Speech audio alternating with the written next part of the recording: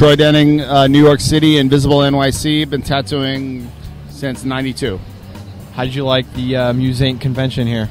It was fun. It was a lot of fun. It was pretty specific each day to like whatever bands were playing. It was more of like, I think it was like very much like a music show that had tattooing as a sideline, but it was a lot of fun. But it's really cool to come out here and do this kind of like work trip / vacation and be able to hang out with my homies. You know, I'm from California originally, so it's good to come out here. Got to spend some time with my family, so it was nice.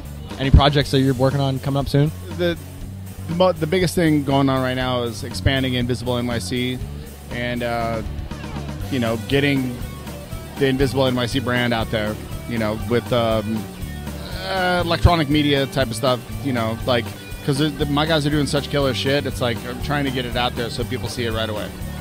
InvisibleNYC.com. Everything else is linked to that.